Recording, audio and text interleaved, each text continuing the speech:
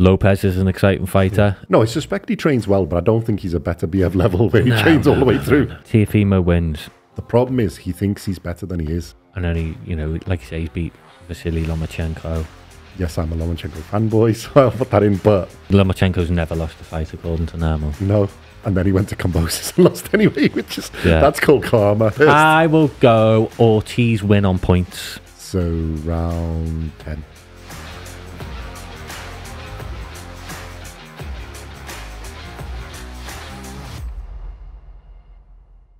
Okay, welcome back to BoxCast. Today we're going to be previewing the fight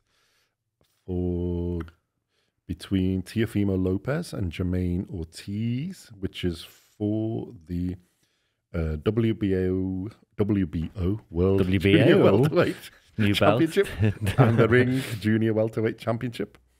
What have we got? So these guys both similar age, similar height, 5'8", 173. Similar reach, 68.5 inches, 174 centimeters for Lopez, and 68.9 inches and 175, basically the same for Jamaine Ortiz. They're both orthodox boxers.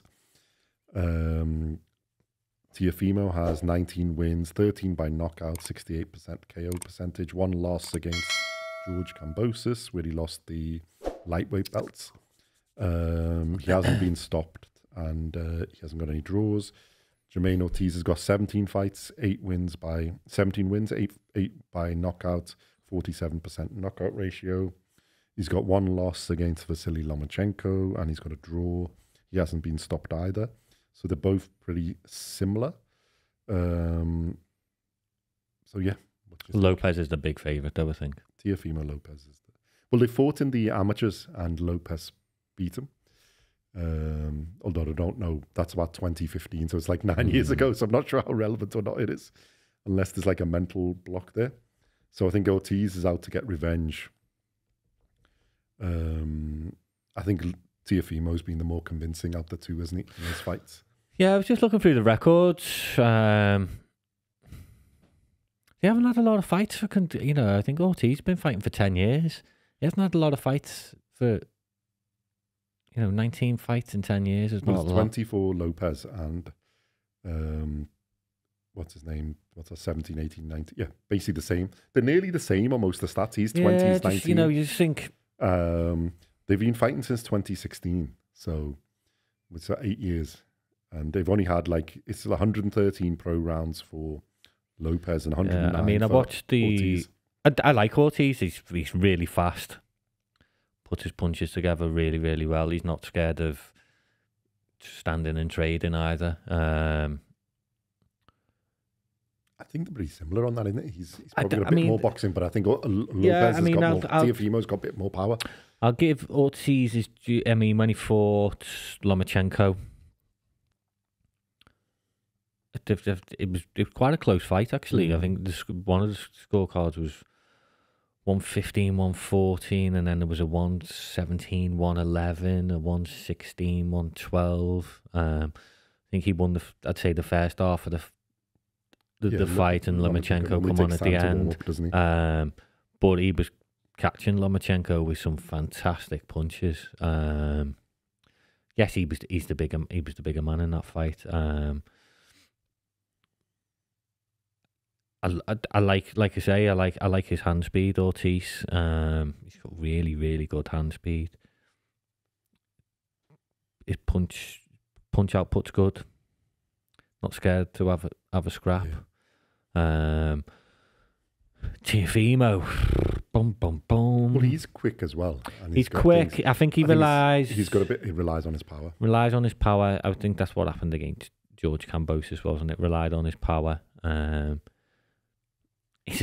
find him quite a strange character, Teofimo Lopez, to be honest. I'm not really a fan. Well, the thing is, I think he's been beaten by Lomachenko as well with one arm, and so he's risen up the rank with like calling out people and things because he was a knockout artist and I mean, he was really too big for 135. Yeah, I mean, don't get me wrong. There was last performance against Josh Taylor. He was really good. Teofimo. I think it's like Haney. I think this is their weight. Yeah, I think they were a bit like I don't know, struggling because I think they're good athletes, but I think a lightweight they're a little bit. It was a bit too small for them. I think this like junior welterweight. I think both him and Haney are right. I mean, if he gets through this, I think him and Haney, I would want to see. That would be quite an interesting fight. The sort of bit more like the knockout puncher and against the technician. It depends what Teofimo turns up, I think, sometimes. Sometimes he's... Well, yeah. I've seen him with like Nakatani, wasn't it? When he had, who was a tall and rangier fighter, and he really struggled in that. I mean, he won, but he struggled. And he's seen Lomachenko just take out Nakatani, sort of demolished him, really. And made him, because he went to decision Teofimo, and even though he's the bigger puncher, and Lomachenko made him quit, TKO'd. Yeah. So there's a bit of that, I think, at this one. But I think at this weight, he is one of the bigger players. I think Haney coming up and taking out Prograis in the way he did is, shaking her up a bit. But I think Haney's a better boxer. But Lopez does have the power, so if he can catch him, he does catch. You don't know what Lopez is going to turn up, to be honest. I think he's in for a long night against Ortiz, and it wouldn't shock me if Ortiz beat him. Ortiz, he's done a few upsets before. I think it's a pretty even fight. Yeah, it's just Lopez's powers the added one. It's whether he can catch him. I mean, he beat him. Ortiz Jamal Herring. But what Ortiz has is good timing as well. Yeah, he's a good boxer. And Lopez has been on the deck. Yeah. Kambosos put him on the deck with time and not power. It was timing of the punches. Yeah. No, I think Teofimo Lopez is quite strong and he has got the power, but he can be caught. He's a good boxer. I wouldn't say he's the best technician. He's got a good set of skills and he's got his power, which has got him through to where he is. I think his opinion of himself is higher than what he actually is. Oh, God, yeah. Although he is a good boxer. I will give him that. He's a good level boxer. Ortiz's nickname is the Technician. Yeah. And like I say, for a few rounds against Lomachenko, he was absolutely destroying Lomachenko. Lomachenko's face looked a bit of a mess, to be fair to him. And against Jamal Herring, that was the upset that he that he caused that got him the fight with Lomachenko. He was superb in that. Like I say, his hand speed is he's something special. Fantastic. He's an exciting fighter. Lopez is an exciting fighter. I think that's what makes this interesting. Yeah. Again, if the Lopez turned up against Kambosos, Ortiz is going to win. Yeah, he's going to use him as a punch bag. Josh Taylor turns up, then I think it's a very good. Yeah, and like fight. I say, that I hope I think sometimes Lopez gets in his head that if I just turn up, I'll beat these guys. Like you say, believes his own hype. I think he did that a bit more at lightweight, and then he's got a shock when Lomachenko gave him that, and he did. That's why he didn't. I don't know whether the Kambosos defeat has done him a really, really good thing, because he's now gone, oh, right, I can't just turn up and win. So maybe that has, right, I'm going to push myself even further, because he looks like a bit of a party animal, Lopez, as well. Yeah. I think he's one of them. Well, I think he looks like he enjoys himself. Yeah, I might be wrong. And he believes his own hype. Yeah, I might be wrong. No, I suspect he trains well, but I don't think he's a better BF level where he trains all the way through. No. He's not and Ortiz will be relishing this chance. Yeah. He wants revenge as well. Like I said, he's got in the amateurs. He's been. I think it was a close fight in the amateurs, but he got beat. Yeah, and he's not going to be scared of Lopez. He's been in with Jamal Herring, caused an upset. He's been in with Lomachenko. He'll step up. He will step up. Well, we want him to. We'll make it an interesting fight, and either them win. I think there's good fights ahead because that division's sort of fairly open. Yeah, it is. I mean, you've got. I mean, even him versus Haney would be a good fight because both technician, the hand speed. Yeah, both of them have got skill levels. But like you say, he does like a tear up as well. Ortiz, and that's what makes it interesting. But because Lopez likes to tear up. Yeah. Well, that's his main thing. And I don't know whether that'll play into Lopez's hands. Lopez will drag him in, and that'll suit Lopez down to the ground. Yeah, he's got that little bit more power. Yeah, I think Ortiz's plan is that if he can outbox him, which he can, I think if he stays disciplined, then yeah. Tear up if they go near the end and it's close, maybe all right. But I think in the tear up, I think then that favours Lopez. Yeah, I just think I think it's just in Ortiz's nature, though. I just think probably it's in his nature, and I've noticed as well against whoever, I think it was Lomachenko. Every time he had the clacker with 10 seconds to go, that's when he'd have a tear up. Yeah. He gives it a good go. Yeah, he does. And you know what? Good on him. He's a young lad. Well, I don't think there's any shame in losing to Lomachenko, the full on 100% Lomachenko, because I think a lightweight. Like I say, I think I scored the fight 7-5. I think I scored it for Lomachenko. He must have done that a lightweight as well. So I had quite a close fight. And like I say, he caught Lomachenko a lot of times. He's a slick boxer, isn't he? Really slick boxer. Lopez has still got question marks over him because of the Kambosos thing. But like I say, I think he answered a lot of them when he beat Josh Taylor convincingly. His draw was in 2021, wasn't it? So it's a little bit.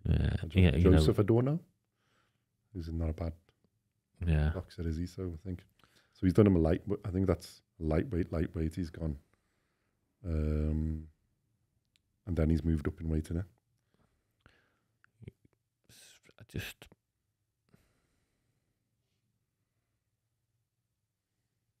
I think this is going to be a good fight, a really good fight. And there hasn't been a lot of promotion about it. Again, this is another thing with Teofimo Lopez. His fights kind of sometimes go under the radar. All right, yeah, we're in the UK, but there's no. My YouTube is just boxing, and it's never anything about Teofimo Lopez fights coming up. To do prep for this. And there isn't really any predictions or anything's out there, so I think we might be one of the first ones to do. Just find it, and this is where there's a bit of like banter, and because he's accused him of being a pen cheat, which just seems to be out there. But I think that's where Teofimo he's not the big crowd seller that he thinks he is, and I think that's where the thing is this: it's a bit of a shame. He's priced himself out of a lot of fights in the past. I think he's a very good fighter, and in this division, he's got a very good chance to get a fair few belts. Maybe not undisputed, but he's got a good chance. The problem is he thinks he's better than he is, and that's his biggest downfall in both pricing himself out of fights and doing the promotions. I mean, he's called up Bud Crawford. Look, as good as you are and good as it is, you call up Bud Crawford, and if it's at 147, you're getting slapped, mate. You're going to get the floor wiped with you. You ain't even as good as Errol Spence. I know, but again, that's why. I mean, I can see his points from it's a big money fight, but he doesn't bring in the money. Yeah, Teofimo, he really doesn't. There's no advantage in having that fight for Bud Crawford because he's expected to win. You don't add anything to his name. No, you don't. So, what is the point of calling him out? And Bud Crawford will give you 5%. And then slagging off his resume and you're just going to make him angry. It's not a good idea. And like I say, Bud Crawford will give him a 5% pass. Yeah. And that's all you're worth, mate.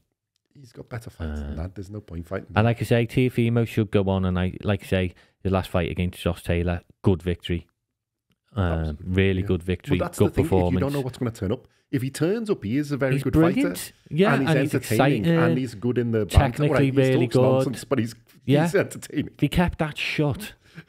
But then you don't want boring characters in boxing. I don't mind him doing it, but you haven't backed turn it up that Josh Taylor version, and when he's turned up, make a good fight. And realize where you are. Don't be overhyping yourself, which is, I think he's had a bit too much of that bit. He thinks he's bigger than he is. I think Kambosos did give him a bit of a reality check. He's got a little bit better since then. I think Lopez's dad has a lot to do with it as well, doesn't he? I think he does a lot of talking as well. Because he gets on pound for pound list, and I'm like, huh? No, he's very good. He is in that he's world level, but he's not the top elite. He's not. I wouldn't. Yeah, I don't have him on my list. So put it like that. I wouldn't. He's not in my top 10. No. He really isn't in my top 10. I think he's got a fair bit to go before he gets anywhere near, and I think there's enough people ahead of him that would be. He's not a pound for pound great yet. No, he's not. But I think if he is at his division in this division, if he sticks to that and goes at it properly with a bit of discipline, he's got a good chance to get a fair few belts here, unify maybe, and probably get to an undisputed fight with one of the others. Possibly. And having said all that now, Ortiz will beat him.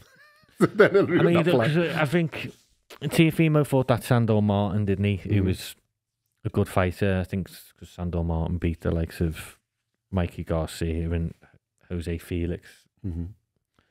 And Teofimo put up a good performance against him. And then he, like you say, he beat Vasily Lomachenko. Yeah, and then I think let's not put that one in. And then I think everything's just gone to his head. Then I'm the greatest. Because let's be honest, at the time, everyone was saying Lomachenko was the best in the world.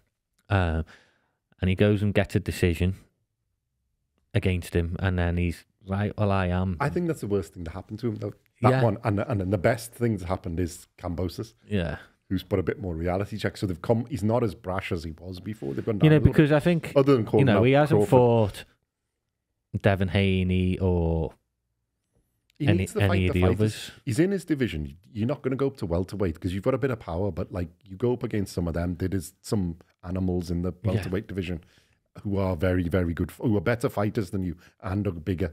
Yeah. So, whatever you think you can do, you've got your division in that light welterweight or junior welterweight, whatever you want to call it. Stick to there. And there's enough good big fights there. I mean, and he's then once you've done that, then you can step up. He's a young man. Yeah, he's got plenty of time. There's potential there, and there's like I said, a very good fighter. He just needs to sort it out a bit. And I think he's been overhyped by himself and overhyped by other people. There's things where because he's was exciting knockout artist. The Lomachenko one should have been a draw, or it should have been a rematch, really. And then he ran from that and went up the division because he obviously got the decision. He shouldn't have got the decision. I think the fair result would have been a draw, or like normally what you do is you stick with the guy with the belts, but giving him a rematch. But Lomachenko fought him with one arm. So, is he better than him? No. I think that shouldn't be a thing on there. Yes, I'm a Lomachenko fanboy, so I'll put that in, but... As you can tell. Yeah. Lomachenko's never lost a fight, according to Namo. No. Even if not Lomachenko... Not in amateurs, not in professional. If Lomachenko got knocked spark out cold, he still wouldn't have lost. He's been knocked on his backside by Linares. He still came back and won. But I think... No, I'm all for fairness, and if I look at it fairly, being a fan, but if I scored it, be in Lopez's favour, it's 6-6. If I scored it in Lomachenko's favour, it's 7-5. So the contestant who's given him the best fight, all right, the Soldido one that he had at second, which I haven't, it's fine. That was the second fight. I think of the main fights he's had, that's the closest. I think he was closer than Haney against Lomachenko. Although Lomachenko that fought Haney was fully fit, and the one that fought Teofimo had one arm. So there's a bit of balance. But I would like to see him against Haney. And I think then you get an idea of which it is. Because you've got, Haney seems to have gathered a bit of power going up in weight. He didn't seem to have that when he was in the lightweight. He seems to have got better, but he's only really... Yeah, Devin Haney is getting... Lopez does seem to have got a bit better if you take his performance against Josh Taylor into account. I mean, again, which was a good fight. If Teofimo wins, a fight against Haney is massive. Well, I think they can do one or two more because there's other belts there. Yeah, but if the Saudis come knocking and they want Haney Lopez... Yeah, we want that as well, so... But I think they don't have to do it straight away, but in the next 2 or 3 fights, that should happen somewhere. Because I think Haney will want to get into the division properly as well. But he's beaten one of the best guys in it in progress. Yeah, so. But Ortiz can throw a massive spanner in the works. Do not count this kid out, honestly. Well, to be honest, either of them I'd like to see fight. Ortiz is a good fight. I think he's gone under the radar a little bit. Ortiz. Well, realistically, they should both be going into... All right, it's Kambosos one out. but they both should have a loss to Lomachenko. So it's a good fight in between. And to be honest, Ortiz versus Haney, that might be even more interesting because I think Ortiz has got a bit more boxing level. Yeah, I mean, like I say, Ortiz, he's got a bit less super power. Quick. He's got his super hands quick. are really, really fast. But he's turning into that. He's been a young man. He's coming into what you call it, a proper man now, isn't he? So you get your manpower, if you like. Speed and timing will generate the power, I think. I think he hits hard enough to make you go. That he's yeah. I don't think it's that much weaker. I think it's more that he's a technician, but more he's a boxing skill guy. Whereas I think Lopez looks for it a bit more. That's his sort of thing. Yeah. And I don't think he's as good a boxer as Ortiz. But yeah, Ortiz in there can this is a closer fight than I think people think. And it depends a bit on what version of Lopez turns up. And if Ortiz is 100%, I think if Ortiz is 100% and even the best Lopez turns up, I still think it's about 50-50. Other than Lopez has got his power. If he catches him, he has got the power, Lopez. He's got that little bit extra. I don't think Ortiz is weak. But it's an intriguing fight. It's interesting to watch. Should be exciting. Oh, especially if you start like you say, I don't think either of them. I mean, I think Lopez has been in a couple of boring fights, but he's had in his earlier ones, he had a quick few knockouts and stuff. But there's been somewhere he's been like losing really the fight, and then he's pulled it out with a punch back. Nakatani gave him a really good go. Against Lomachenko, he did well, but obviously one-armed. And then when Lomachenko turned it on him, you could see he didn't want to be there. And that's why I don't think he did a rematch. Because I think if he's really won, he would have gone for a rematch. But, he knew he was going to lose that. And then he went to Kambosos and lost anyway, which is, that's called karma. It certainly is. But yeah, I think if either of them wins, there's a good bit of fights to be had at that. I mean, that division is becoming exciting now. Haney's coming to it. Yeah, it is becoming really exciting. And I think good fights will be made. Either of them would be a good fight against Haney, I think. So, yeah, it's interesting. It'll be interesting to see. Hopefully some fireworks. Hopefully some... Yeah. Should we have a prediction? Yeah. No, you're going to go first. Or do you want me to go first? I will go Ortiz win on points. Okay. What shall I do? So I'll take Lopez then by knockout because I don't think he beats him on points unless it's a dodgy. Unless there's a dodgy scorecard, I don't think he beats him on points. I think if it goes to points, I think Ortiz wins. So I'll put a Lopez if it's knockout at round, but I think it's going to be close. So round 10, knockout for Lopez. But I'm sort of pretty much 50% that I think Ortiz will get a unanimous decision. Say it's a close fight. We might be completely wrong and Lopez wipes the floor of him in 3 rounds or like I say. And he's got the capability of doing that, Lopez. Well, the thing is, if you got the power and you catch him, you can win any round, isn't it? I think Ortiz isn't that easy to get out of there. I think it's going to be give him a fight. And like you said, he likes to have a little bit. He's not one to go, he doesn't really, he hasn't been clean caught or stopped. So No. So I think it's going to go for a few. Well, I'd want it to go for a few because it'd be boring to stay for watching. It's one round. As much as it's exciting, I think fight. It is a good fight. I would like Ortiz to show his skills and Lopez as well. Yeah. And I'm only taking Lopez because you've taken Ortiz. So I think, like I said, I think a decision for Ortiz is just as likely as a knockout for Lopez. Yeah. But we will find out. So, give us your comments, what you think should... Yeah, who do you think will win that one? Yeah. Are we talking rubbish? Do you think somebody's better? Like, dislike, subscribe, whichever one you want to do.